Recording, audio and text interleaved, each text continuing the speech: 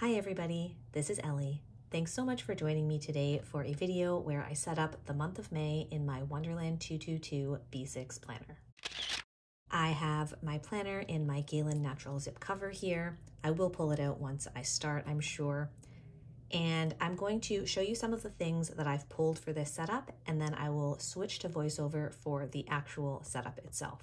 I always like to start my setups with a Tombow or highlighter of the month. This is the Tombow 942. I've already used it this year and multiple times last year. It's one of my favorites. It's a warm beige that leans a little bit pink to my eye, and I thought that would be really lovely for May. After I choose my Tombow, I do like to choose a washi palette. This is a tray I found years ago at a thrift shop, so I'm sorry there's no link, but it is perfect for washi tapes.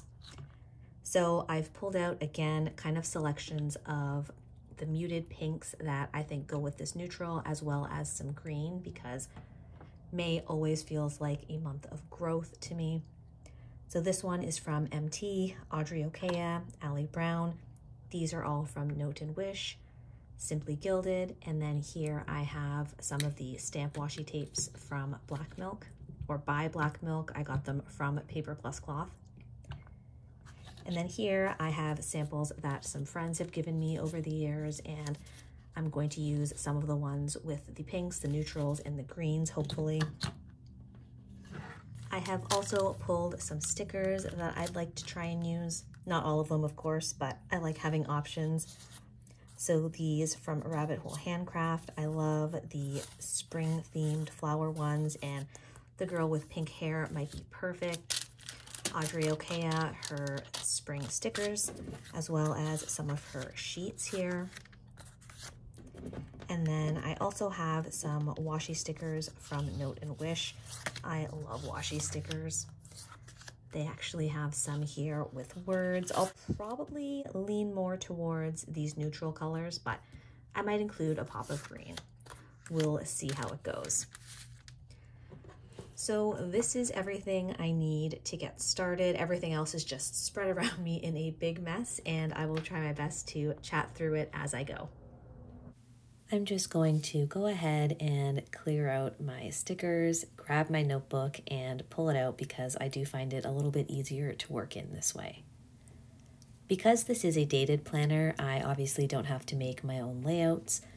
So this is a less thorough setup than my bullet journal setups, but I do hope you still enjoy. The Wonderland222 has a spread between each month where the left-hand side of the page is a review of the previous month and the right-hand side of the page is a look at the upcoming month. Or that's what they have titled there, and you can use it obviously for whatever you'd like, but I do like to use it for a review and for a look ahead.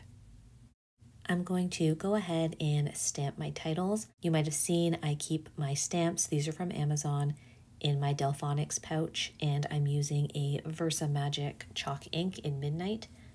I like having my stamps in that pouch because I keep it right in my planner tote, and having them easily accessible means that I use them much more often.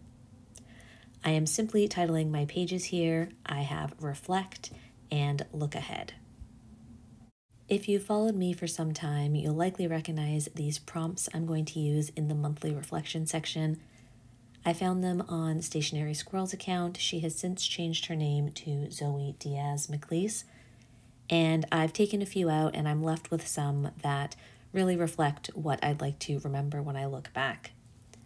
So I'm just flipping back and forth between my April pages so that I can copy out the prompts I need. And I'm using a Zebra Sarasa vintage color. I like to choose a pen color that I feel like goes with my Tombow of the month, and sometimes it's an exact match and sometimes they just complement each other. I also have my look ahead questions, and I will come back and fill that spread out in a little bit. Now I'm moving on to my monthly spread. I keep this very simple. I keep appointments, birthdays, events, anything big that I know is coming up and I would like to remember. I am using the monthly scripts from Planner Monkey Co. with that minimal font. That is still one of my all-time favorite fonts. I like that, and I also love anything with a typewriter feel. but I'm going through my stickers and trying to see what I would like to put down. It's funny because this is going to end up being such a simple spread, but I do like to go through my options, pull out a few. Right now, I'm just kind of separating these sticker flakes into ones that I might want to use and some that I will definitely save for later. So really the ones that I'm pulling aside have that kind of neutral beige color or a little bit of pink. I usually like to do something in the kind of bottom left-hand column, and then I know I will put the script above that. So I'm going to play around with what I've pulled out. All those sticker flakes are from Audrey Okea. Oh, looks like I had a little fluff in my planner there. And I'm just seeing how these stamps fit, if I like the colors. That one has a little too much blue for me. This was a contender. I also have my rabbit hole handcraft out there. It's fun to just play around and come up with something that I like. So these sticker flakes are all absolutely beautiful, and I know I will have a chance to use them somewhere. We've got the cherry blossoms there. I also have a couple of kind of individual flowers in that mini sampler. Some more rabbit hole handcraft. I really like the designs with the girl holding the flowers or kind of the wreath of flower around her. I'm just trying to take you guys a little bit through my thought process, but honestly, this is really relaxed. I find it soothing to just play around. I like the idea of having that branch coming down, but I do keep these pages pretty simple, and I thought that might feel a little bit busy for me. Just pulling out some of the other sticker sheets I have here. So when I buy from Rabbit Hole Handcraft, you can choose the hair color, and my hair is a very dark brown, nearly black, so I do get most of my character stickers with the black hair. I also have these, I guess, script or words or phrase stickers from Note and Wish that I haven't used much of, but would like to use more of, so I do actually end up using one of those. As I was trying things out, I did also flip back and look at my old monthlies. You'll see that in a little bit. But I realized I do have kind of a formula that I like to use on these monthly pages. I like to have a kind of background sticker to anchor a character sticker, and then I might add a few other stickers just to make the page feel more complete. So what I've chosen here is a sticker from that Black Milk Project washi roll, and it's just mostly transparent with some green leaves or botanical feel, and I really like that. I wanted that hint of green, but I didn't want it to be overpowering. Then I chose one of the Rabbit Hole Handcraft stickers, the girl with the pink hair holding some flowers, which I thought was lovely. Oh, here I am. You can see I'm flipping through, checking out my old pages, and I just like to keep things consistent, guys. When I find something that works, I usually stick with it for quite a while. The phrase I chose for this month is "there is no rush," which that's a reminder I always need. So those are washi sticker flakes, the phrases, and I just put it right at the bottom there, and I really like how that came together. Now that I have the main decoration for the page done, I am just going to see if there's any little bits that I would like to add. So I'm pulling out some of the cherry blossoms because this feels like the perfect month for them. I have a little one that I'm sticking right there above my phrase, and I'm going to put down the May script to see if it feels complete with that or if I want to add anything else. I don't know how entertaining this is for you guys. I'm getting right into the nitty-gritty here, I guess, but this is how I plan. I'm just trying to talk through it. I like how May looks. That flower at the top feels a little bit too big for me, so luckily I do have another option there on that sampler, and just finding the right spot for it, and I'm really happy with how that turned out. It's got a little bit of pink, a little bit of green, some of those neutral colors, and it's great. It feels right, and I move on to the more functional part of the monthly spread. When I schedule appointments in the future, I just flip to that month and write them in pencil in case anything changes. So what I'm doing here is just erasing the pencil and rewriting them in red ink, which is what I always use for appointments so that they jump off the page. My signifier for appointments is a triangle, which I color in once the appointment is done. I'm also adding in birthdays. That sticker is from Planner Monkey Co. And usually I have all the birthdays in by now, but I guess I'm slow going for some reason this year. So that's pretty much it for the monthly. Like I said, very simple. And now I'm showing you how I set up my weeklies. This is the first full week in May, and I've been in this planner now since January, and I figured out for the most part what works for me. The way the weekly layout is set up, you have 5 full columns for each of the weekdays, and Saturday and Sunday are stacked. At the bottom of the spread, you'll see there's a horizontal line that kind of separates a bottom section in each of the 5 weekdays. And I use that section as kind of an overview for my week and my habits, and it is not day specific. So the first thing that I'll do is I will use my Tombow to make a header on the bottom right-hand page. And I'll use a to-do or a this week sticker from Planner Monkey Co. for kind of a running weekly list that does not have day-specific tasks. I have also pulled out my Cultivate What Matters PowerSheets. This is a goal-setting planner that I've used since 2019, and I really enjoy it. It has monthly action items, weekly action items, and daily action items or habits. So I figured out how to put those in my planner in a way that makes the most sense for me. You'll see the first box on the right-hand spread. I have written Monday through Sunday and put my daily habits down the side. What I'm working on right now is my monthly action items, and those I mark off with progress bars. Just like in the Cultivate What Matters PowerSheets, I've just recreated it in a small form. And then as part of my to-do list, I write down my weekly action items, and then I will add any other to-dos in the other column. This planner does have a whole separate page for tracking, but I have learned that it works best for me to have my trackers right on the pages that I'm in every week. Otherwise, I am not consistent.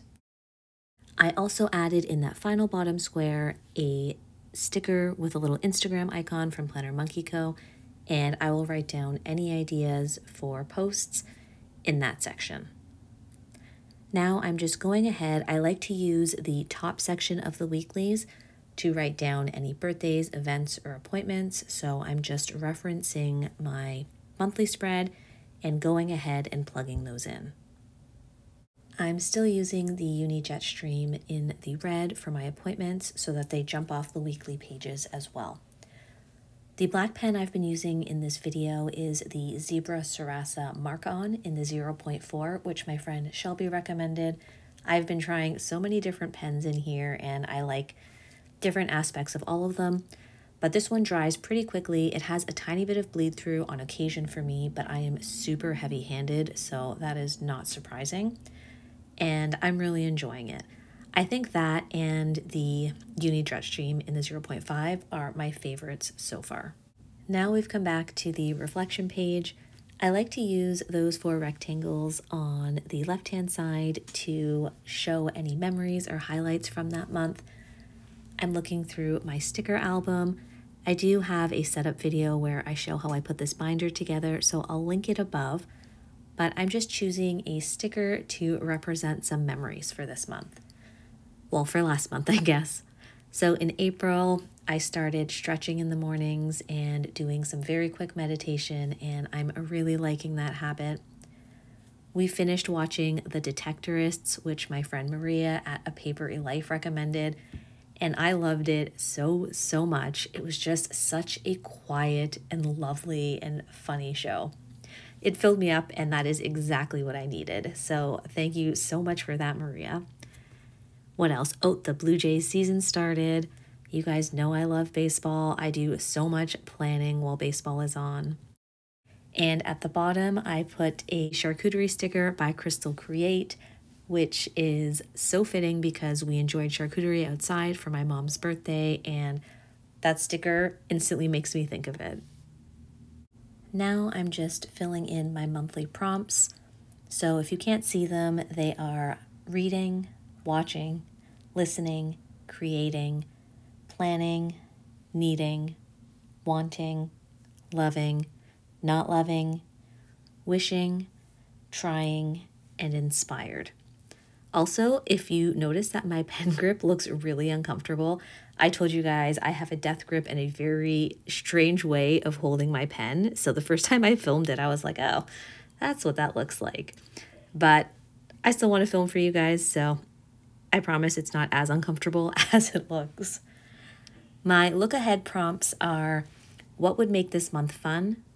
What would make this month satisfying? And how do I want to feel at the end of this month? Now we'll just take a look at the setup so far, the monthly, the weekly. I use little sticky notes as reminders ahead of time sometimes. And let's go and flip through the beginning. Oh, there's my color palette for the year. So I've already used this color in February. That doesn't bother me at all. If I like a color, I will keep reusing it. I'm just going to let that dry before I write the number down again. Here we have the yearly tracker, so I track movement, meditation, and my cycle. I'm trying to track YouTube videos, but I've been so slow this year. And these are the designated tracker pages I talked about. I am fine leaving that blank until I find a way to use that. I might put health symptoms in there if I need to, but only if I think it's useful. Otherwise, blank is totally fine. Now we're in my back pages, some notes, some brain dumps. When did I last? My baseball tracker, love it. Marvel tracker, so fun. These are some spreads I have not gotten into yet, but they're there for when or if I'm ready. I'm done with the setup in the planner itself, but I do always like to update the pockets in my cover. Again, this is the Galen Zip Folio in Natural in the B6 size. Those are some scripts from Planner Monkey Co. Those are the ones that I use for my running to-do list. That is a card from Brandy Kincaid's Extravagant Hope Mailer, which I love. I also have some of Planner Monkey Co.'s icons that I use the most often.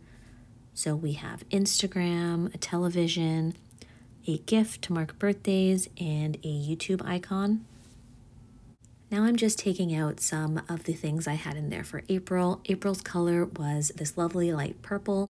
So I'm just taking out the purple stickers, and I'm going to take a look for something that goes with my Tombow color for May. Robin at Talks from the Heart was generous enough to send me some sterling ink and Randy Dot plans to try. So I'm grabbing a couple of sterling inks, transparent and I guess floral page flags, which are beautiful. They have kind of that more tan neutral color. I'm also looking for something that leans a little bit more pink. So these teardrops from Randy Dot plans will be perfect as well. I just keep these in the Hobonichi A6 folders inside one of those mesh zip bags I show all the time. I find it a really easy way to kind of keep them sorted and be able to access them. So putting away April's, taking a look, I have some scripts in here. I haven't used any days of the week in my Wonderland222 planner, but I think I might try. I have enough of them to see if I like it. Here's where I get into the nitty-gritty again a little bit. I don't want both of those page flags, so I'm just trying to decide which one I prefer. The one on the left actually has a little bit of blue in it, which you can't really tell on the screen, but I wasn't sure if I wanted that one or the one on the right, which looked a lot darker. I'm just comparing colors here. And then I'm going to actually pull one up to try. Because it's transparent, it's a beautiful, subtle effect. So that is the one I choose for this month. And I put the one with the hint of blue away for a month to come. Now that I've chosen my stickers, I'm going to put it all together.